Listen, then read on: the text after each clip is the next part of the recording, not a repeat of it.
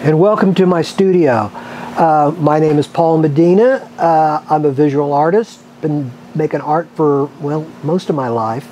And I've been teaching for a long time too. Welcome. I'm glad you're here.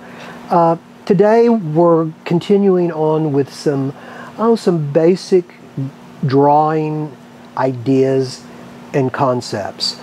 I hope that at least some of you out there, most of you probably, draw. Some of you actually may have visual diaries, and that's great. I mean, I love that. I kept those myself when I was your age. Today what we're going to do is what I'm wanting you to do is I'm wanting you to create an alternative world, right? I'm going to draw a picture of some incredible, different kind of world that we live in. This not only will maybe get you to maybe stretch your drawing talents, but also your imagination. And I want to talk to you about this one artist before we get started. And I love this guy's work. He's young. He's probably in his 40s. Yeah, I know. That's old for you guys, but for artists, that's pretty young. His name is Kehinde Wiley. He is an African-American artist who does these phenomenal paintings of black men and women in poses, right? How you pose people for, you know, like a portrait or something. Puts them in poses that has really never been done before. In his world of art, he created just regular black gentlemen and ladies, but he drew them in such a way that gave them nobility, put them in incredible, beautiful clothes.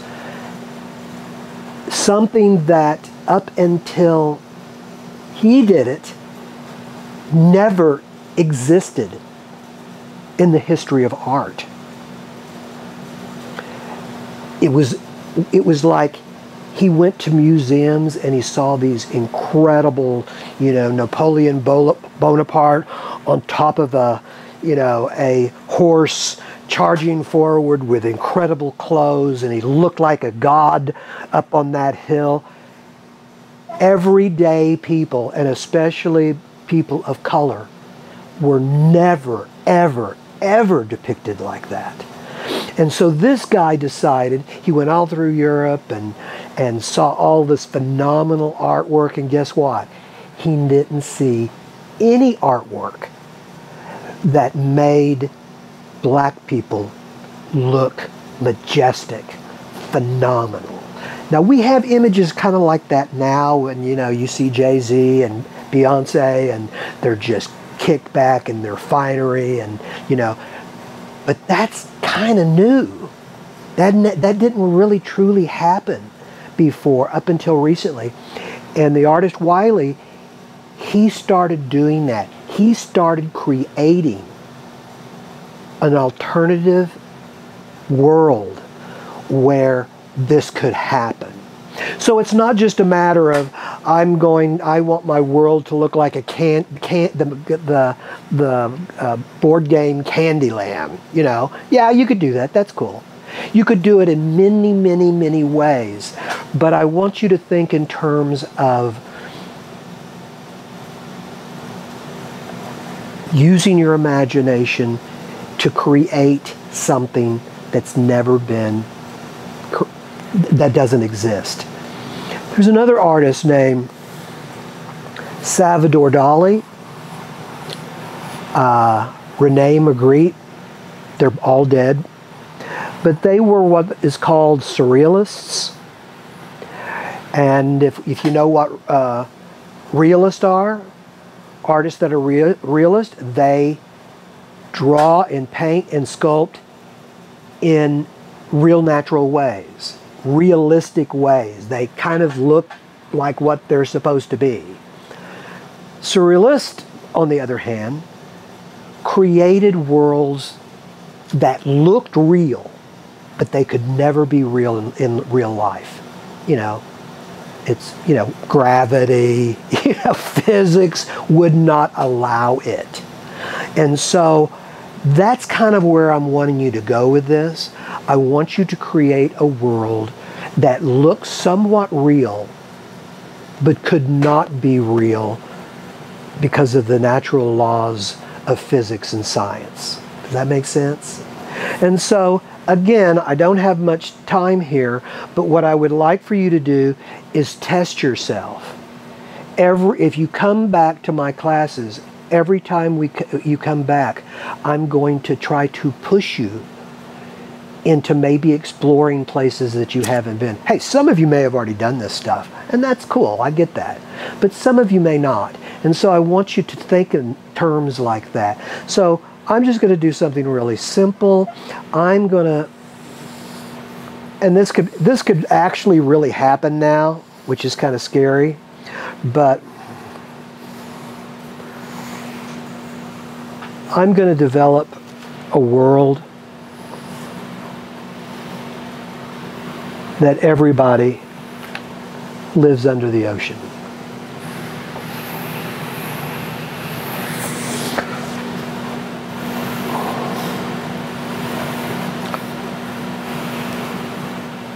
Now there are submarines, and there are, you know, there are situations where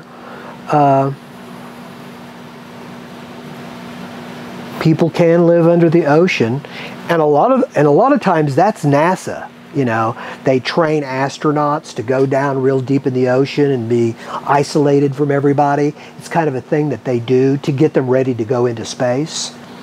But I'm talking about everyday people.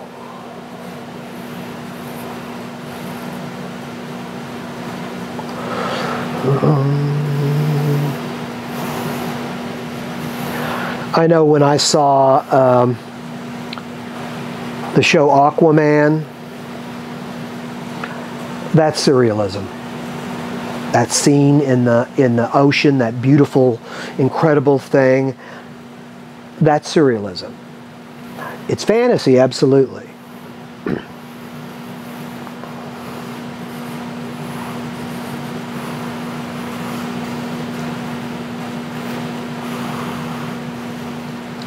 So use your imagination. Whether it's a world where everybody's happy and everybody's fed, and everybody has a home, that's a cool thing, because it doesn't exist. It exists in certain parts of the world, but in most parts of the world, that's just not a reality. So to create a picture that represents that is really kind of an alternative world, because it doesn't exist now. So you could add monsters, you could add, you know, flying horses, you know, whatever you want to do. I want you to use your imagination and create a scene in which anything's possible. So you have to have an imagination.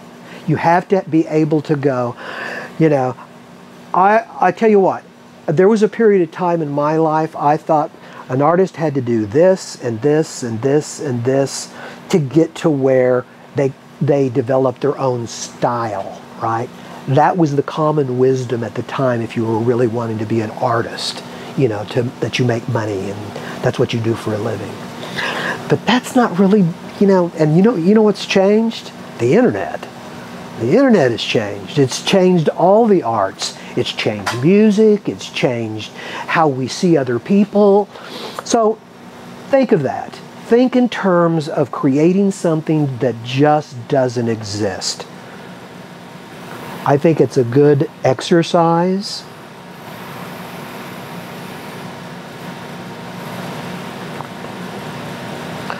And of course, one thing you have to have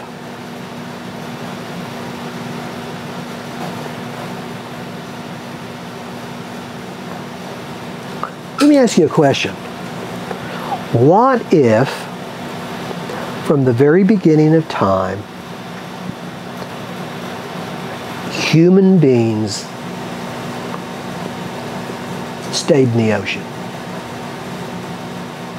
Human beings grew up from the beginning of time, way before we were cavemen in caves. Long, long, long time ago.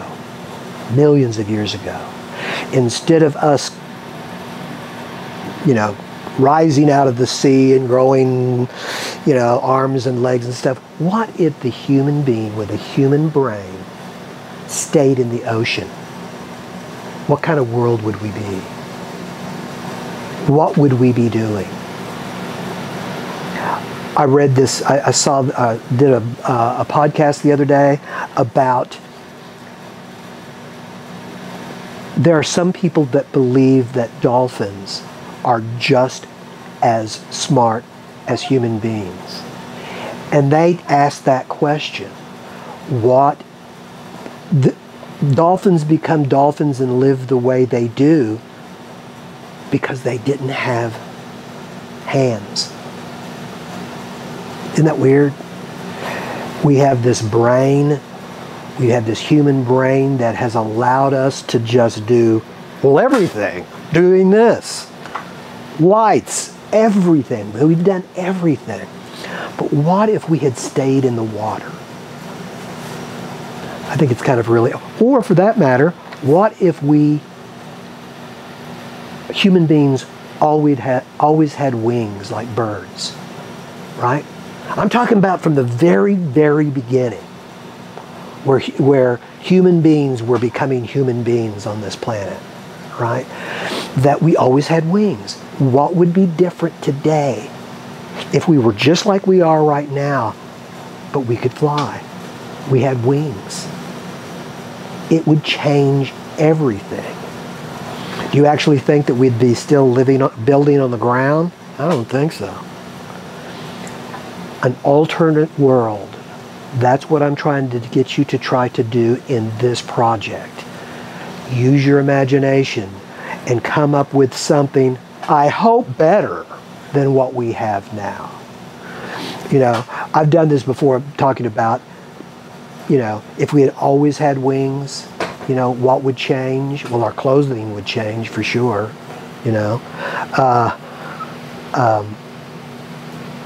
One thing that would disappear almost overnight is we wouldn't have cars. Think of all the cement in the earth just for travel. We wouldn't need it. So anyway, this is a food for thought thing. I want, for this project, I would really like for you to pull out the stops and just create something fun. You can do it fun. It can be silly. Just so that when I look at it, I go, yeah, that's it. You did what I was asking you to do. Create something brand new. And again, hopefully for the better. Anyway, this is my time for this program right now. I want you to keep plugging on. A lot of people say, oh, I can't be an artist, I'm too young. Forget it. If you make art and you love making art, you're an artist. I'll see you next time. Have a good week. Take it easy. Bye.